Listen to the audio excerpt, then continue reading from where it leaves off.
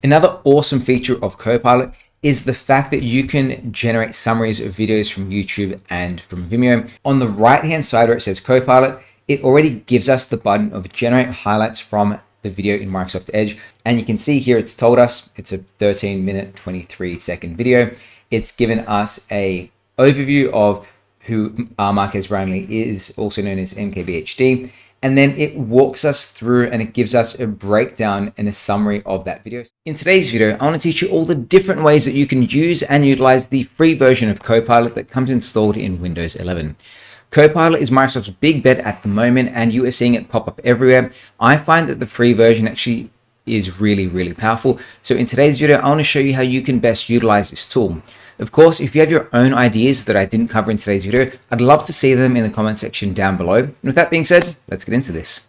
So we are on my Windows 11 computer here, and the first question you may have is, well, hey, how do I access Copilot? If you don't have Copilot installed on your Windows 11 computer right now, all you have to do is make sure you have it updated to the latest version. I'll teach you how to update your computer just in case you don't know how to do this, but if you do know, skip ahead into the tutorial. To update your computer, the easiest way is pressing the start button, typing in the word update, and then selecting on check for updates. This is going to bring you to your system settings. And then from here, just simply run your Windows update and make sure you have the most up-to-date version of Windows 11 on your computer. Just make sure you press this button here, check for updates, and it will eventually roll down to your PC. Now let's move on and let's imagine that it is installed on your computer. What I've done is I've actually created a little checklist of what we're going to go through today, and I'm going to swipe these through every time we go through one of them. I'm just going to strike it through to make sure that we cover everything off. So the first thing I want to cover is accessing Copilot on Windows 11. And there are 3 ways I'm going to show you how to do this. The first one is, of course, pressing the Copilot button in the taskbar. This could live right now next to your start button, or it may have moved into the right-hand corner of your taskbar. But the first way of accessing it is simply pressing on the Copilot button, and this will pop up on the right-hand side of your screen. The second way of accessing it is using the Windows shortcut, Windows and C, and that's a keyboard shortcut to bring up that same menu. The third way is using the Copilot key on your computer. If your computer is a newer PC, it may have a button that is dedicated to Copilot on it. If you have an older computer that doesn't have this button, I've also learned how to remap it, and I'll link that video in the description down below. So I can press one button on my computer and it pulls up this menu as well. But there's a few different ways for you to access it. I find the easiest way is, of course, either using Windows and C or remapping your Copilot key. Now that we know how to access Copilot, let's learn how we can navigate Copilot as well. The pane here is really quite simple, but there's a lot to it. In the top corner, you actually have the ability to open up in Microsoft Edge. You can refresh the entire page, or you can go into more settings here. You can even find the Copilot notebook that I'm not going to cover in this video. Next to that, you have the button here to choose to dock it in your window or not. I like to leave this option turned on. So I would leave it turned on as it is right now. I'll show what that looks like when it's turned off as well though. And then underneath you can see your plugins. Right now there's 6 different plugins which we're going to go through later on. And then of course there is your chat history too, to go back and see all the different chats that you've had. So let's go back. Underneath here you have a few prompts and ideas that you can have a look at in your own time. It gives you a few suggestions in ways you can work with and talk with Copilot. And then you can choose the conversation style as well, from creative, balanced to fast. Then underneath that, you have the option to start a new topic. Then you've got your chat section where you can type in and say, hi, ask it a question. You can also use the microphone to talk into Copilot if you don't want to use your keyboard. And then you can also add in things like images and screenshots. So that's the basics of using and navigating Copilot. I'm going to go ahead and strike that one out as well. What I'm going to do is I'm going to start a brand new topic. So the first thing I'm going to do is say use a microphone. Now that I've selected use a microphone, I'm going to tell Copilot to tell me the top 10 things I can do using the free version of Copilot in Windows 11. Certainly. Microsoft Copilot, the AI-powered chatbot, offers a range of capabilities to enhance your productivity and creativity on Windows 11. Here are 10 things you can do. Out loud. But what you saw there was because I spoke into it, it actually dictated and spoke the answers back to me as well. And here is a quick list of some of the things we are going to go through. But if you don't want to type into it all the time, that dictate button or the microphone option is really handy. It is great to just talk into your computer. One thing it does talk about is the ability to change system settings, and we're going to go through that right now. I'm going to give you 2 examples of this. I'm actually going to tell it to turn off dark mode, and this is actually addressing and accessing the settings of your computer, and it's going to say, do you want to turn off dark mode? I'm going to say yes, and my computer has just switched from light to dark mode. It can't do everything in terms of the settings on your computer, but it does get more and more settings as they develop this Copilot. You can do other things, like I actually found a really good one was accessing Bluetooth, as well as doing things like troubleshooting, or even if you say add a Bluetooth device. I say add a Bluetooth device, and it automatically opened up my settings here where I've got the button to add a Bluetooth device. So it just saves me a few extra clicks, and this will get better and better the more we use, or the more Copilot does develop. So what we did there was looking at input methods as well as adjusting Windows settings. I'm going to leave input methods open because there's a few more things I'm going to walk you through, but hopefully you are getting some value in this video already. What I've done now is I've just launched into Edge, and I've grabbed a few landmark photos, and I'm going to open up a photo of the Sydney Opera House. I'm going to right click and I'm going to copy that image, and then I'm going to paste it into Copilot, and I'm going to ask it, where is this photo taken and how do you know it? Copilot's going to start assessing and analyzing that image, and it's going to start pulling information and telling me where it thinks that image is taken, and give me some reasons as to why it thinks it's taken from where it is. So in a couple of seconds, it's analyzed the photo, and it's told me that the photo was taken in the Sydney Opera House, and then it just said Sydney Opera House location. If I jump over to landmarks, I'm going to grab a photo here of, let's say, Colosseum. I don't know why there was a little glitch there, but you can see it gave us a bit more information around why and how it knows that this photo is the Sydney Opera House, the location, and then it gives us a few more links to learn more. And this allows us to interact with Copilot and ask it questions. It's also realized that this photo here is a photo of the Colosseum in Rome, and then it gives us prompts down the bottom to ask more information about whatever that image is. So it's really quite cool that you can do image searches within a couple of quick seconds. You don't always have to copy and paste it. Down the bottom of Copilot, there's actually the option to add an image or even take a screenshot. I'm going to show you the screenshot button, so I think this is kind of cool. If I select on this, I can choose an area that I want to screenshot. So I'm going to grab that, and then I get this little icon here that allows me to start drawing or adding an arrow over it. I can change the colors of those arrows. I can add a circle, something here. I can add a square around it. If I wanted to, I could add some text. Let's just start typing in. I'm going to say text here. This is using Copilot. And then maybe hit the mosaic feature. I'm not sure what this does actually. Oh, that's cool that it allows me to blur out sections of that photo.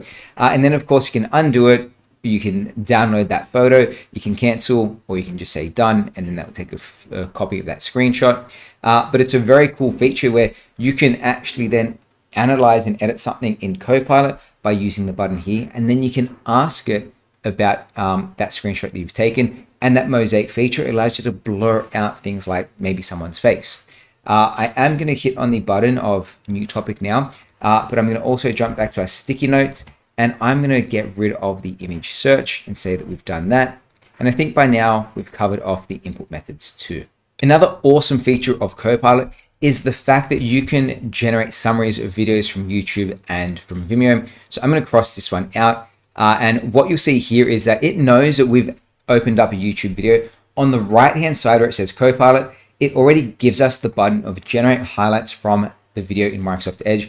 I'm simply going to select on this because it is contextually aware, and then it is going to start looking at MKBHD's video of do bad reviews kill companies, and it is going to generate a video or generate a summary of that video for us. And you can see here it's told us it's a 13-minute 23-second video.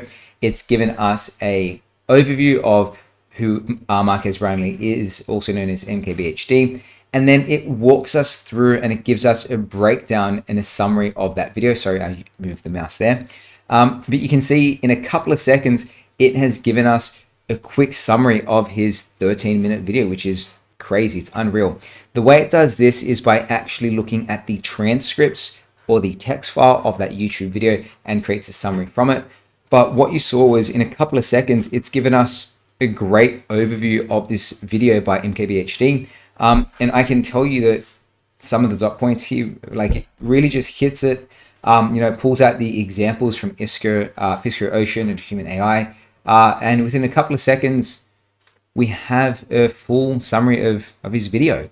So I think that's a very cool feature, and I've already highlighted and crossed that one out. So like I said, we're going to do two things right now, which is summarize a web page and of course, have a discussion with Copilot about that web page. I'm going to hit the new topic button just so we can start fresh. And I am automatically, again, it becomes contextually aware. And it says, do you want to summarize the page in Microsoft Edge? And do you want to suggest questions to ask about the document in Edge? I'm going to say straight away, summarize the page in Edge. It gives me a warning about the conversation may not have public info. So it's not going to save it after this point. But within a few seconds, it starts to generate a summary of the page that I'm on is, which Google Pixel phone should you buy?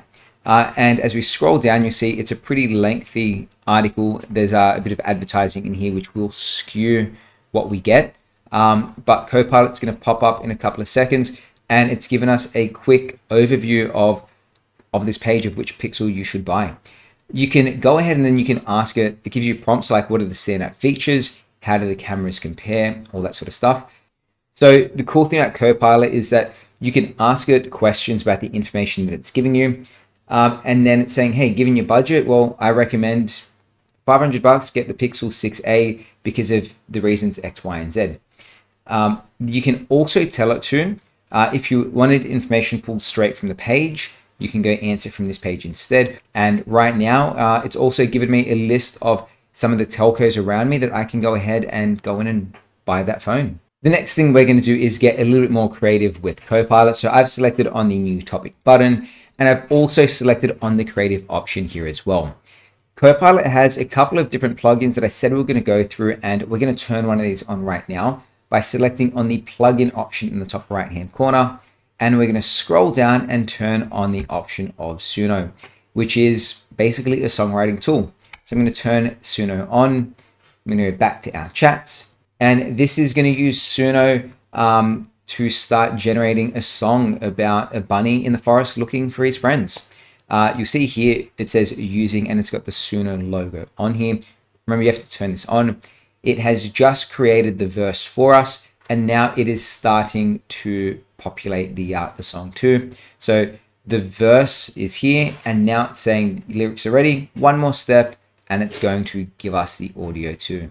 Up through the trees, bunny in the forest, feeling so at ease.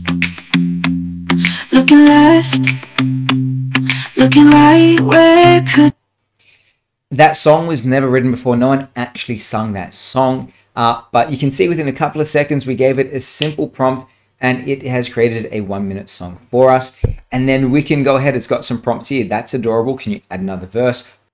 If you wanted to download that song from this Copilot section right now, even if you right click, there's no ability to download it. What you do have to do is select on the pop-out window open in Microsoft Edge.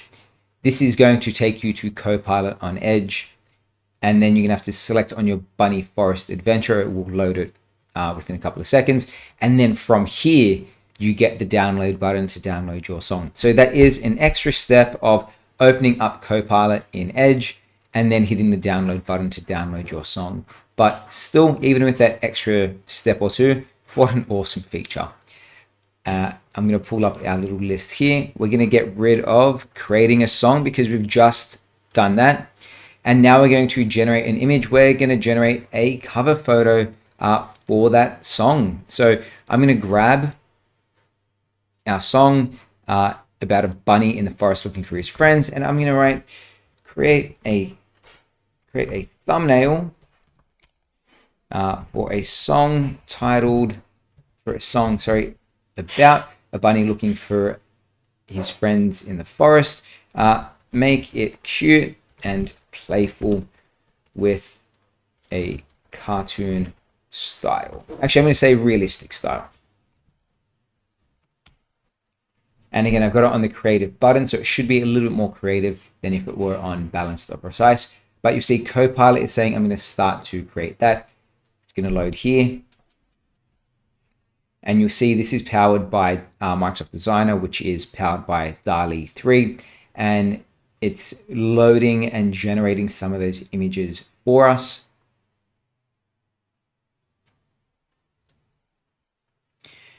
Where we've got those images of that realistic style bunny looking for his friends in the forest. We can go ahead and we can select on the photo if we wanted to edit it, or we could add some extra options like can you add sunlight around the filter? So you can give it prompts to change the photos, and we can also open it up and edit it as well, which I'll show you in a second. So you can see here it's got some of that sunlight coming through. I'm going to select on one of these photos, which is going to open up in Microsoft Edge. It's going to take us to the designer. I'm going to close Copilot for now. And then from here, I can choose to share, save, download, or even customize that image as well. If you customize it, that will bring you into Microsoft Designer where you can continue editing that image.